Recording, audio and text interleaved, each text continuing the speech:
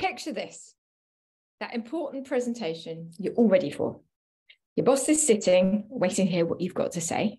And you've got your new silk blouse on, you've got a lovely jacket, you're new in your job, and you're about to walk into the room. And then suddenly you are hot. Not just a bit hot, but a hot burning that's rising up from your tummy.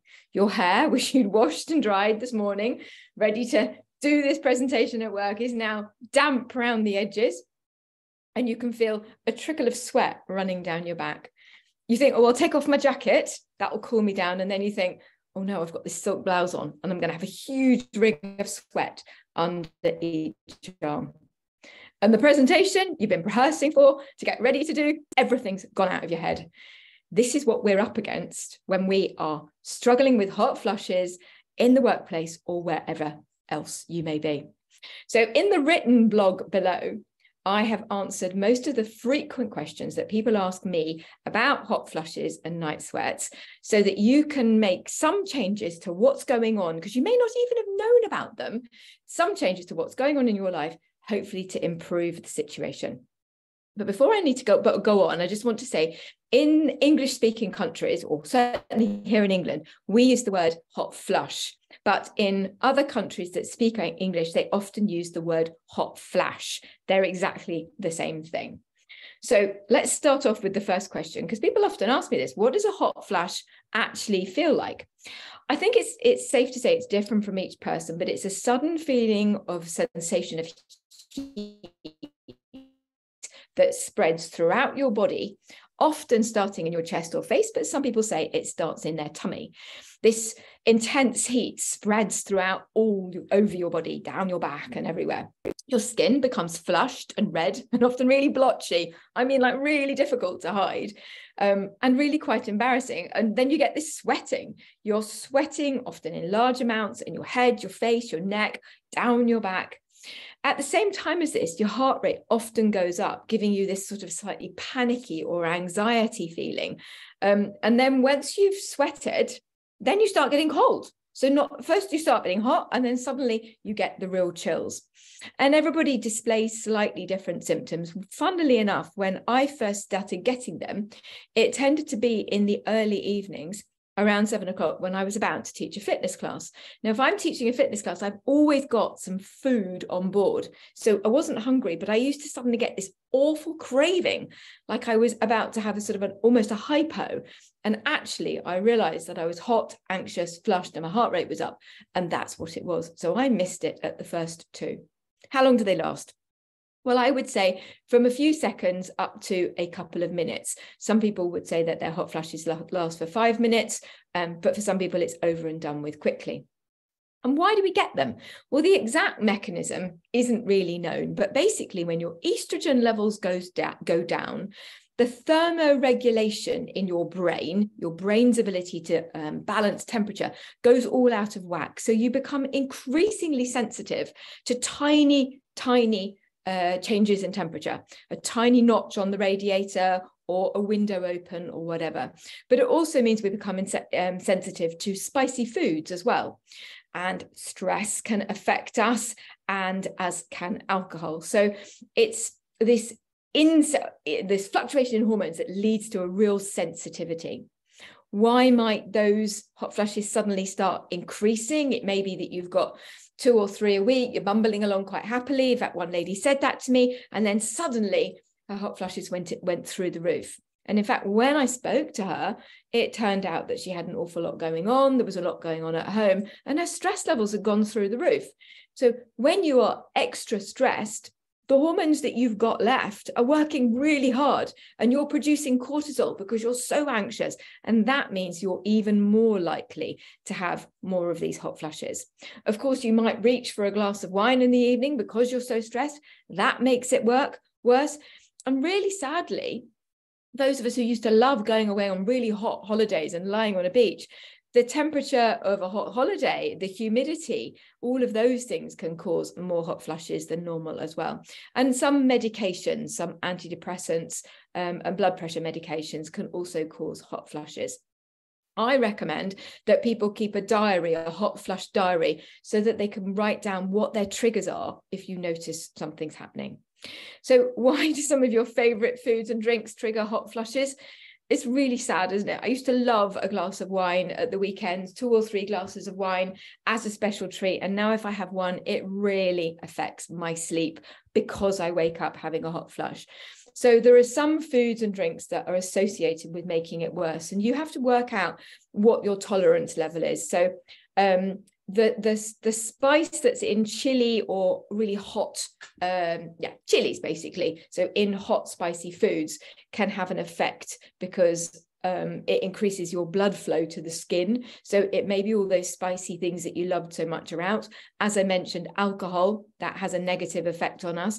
Interestingly, though, many women, myself included, say that a spirit, so for me it's a gin and tonic, doesn't have such a bad effect on them for hot flush reasons as a glass of wine does. Caffeine is a stimulant that can often trigger hot flushes, and so can really high levels of sugar as well.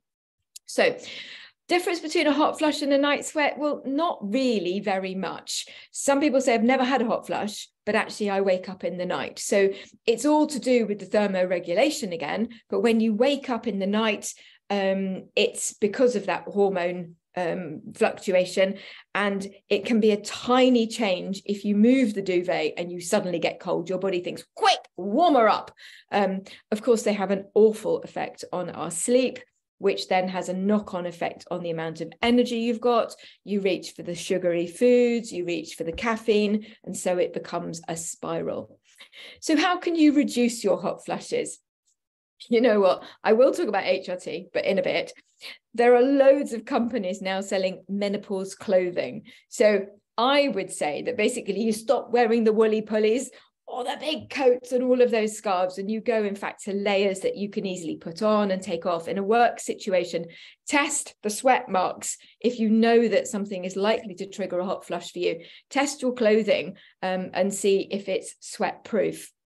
I would also say, thinking about changes you can make to keep you cool in the workplace. Can you have a fan on or near your desk at work? Can you have air conditioning on? Can you find a way to be able to get cool quite quickly?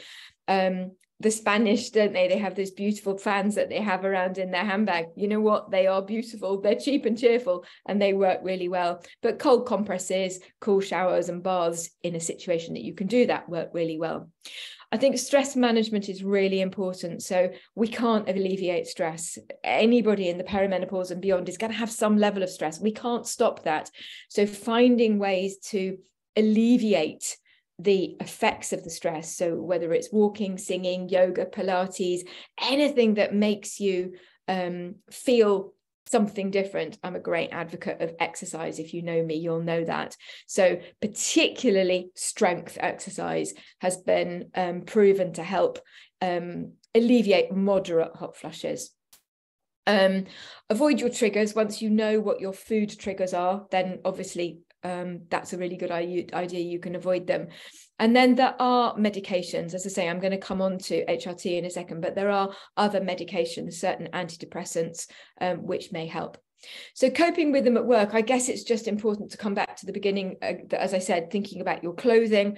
But I'm a huge advocate of workplaces having an awareness of how the menopause and perimenopause affects us women in the workplace. So is there something you can do to change a uniform or the way you dress? I mean, clearly that's up to you. I know that when I was nursing and working in intensive care, we changed our uniforms, and I was young then, so they were much looser because it was really, really hot. It must have been awful for my colleagues at that time to have had a hot flush in the uniforms we were wearing. Maybe you can ask for a fan to be given to you in the workplace. You can certainly think about drinking more water. Make sure that you don't get dehydrated. Don't work through your lunch break. Don't be a lunch break hero. Get up, get out, step outside, get some fresh air if you can, and make sure that you keep your blood sugar up and it doesn't dip down. Relaxation techniques. Now, there's very little you can probably do while you're at work, but a simple thing of going over to a window, looking out ideally into a green space and taking 2 or 3 minutes just to slow down your breathing can be really, really helpful. But in the end, I would encourage you to talk to a supervisor, a line manager, the HR department at your work, anybody who you can engage in. This is what I'm going through. You know, what support could we potentially put in place, and how then they might be able to help you support other people in the workplace as well, if appropriate. And then finally, I just wanted to talk about HRT. So since Davina McCall's TV program on the menopause a few years ago, women have been clamoring to get their hands on HRT. And I'm on HRT. Don't get me wrong, it has been fabulously helpful. But I do believe it's not a sticking plaster, and that either before or alongside embarking on an HRT regime, it's really important to think about your sleep, your rest, your movement, your exercise, and all of those things as well. People often say, how quickly does it work? Well, I would say in most cases, between 24 to 48 hours, you would notice a difference, particularly to the night sweats and the hot flushes. So hormone replacement therapy basically puts back in the estrogen that's starting to decline. There are various ways that you have it or can have it. You can have it with patches or gels or sprays. I would really recommend that you do a little bit of research and work out what system of application might work best for you in your working life. So for instance, if you're a swimming teacher, you might not want a patch on all the time because you might think it's going to come off if you're in water all day, that sort of thing. So your GP or your healthcare provider will be able to help you work that out. And of course, if you'd like to talk to me about all of this stuff for an hour, I offer a thing called an Empower Hour, which enables us to be really specific about all the areas of your life and look at your food and your stress. We spend a full hour together coming up with a plan that you can put into place immediately. If that's of interest, click the button. But otherwise, I hope that's been helpful. Please subscribe to my videos if you find yourself on YouTube, and leave a comment if you'd like to. See you soon. Bye-bye.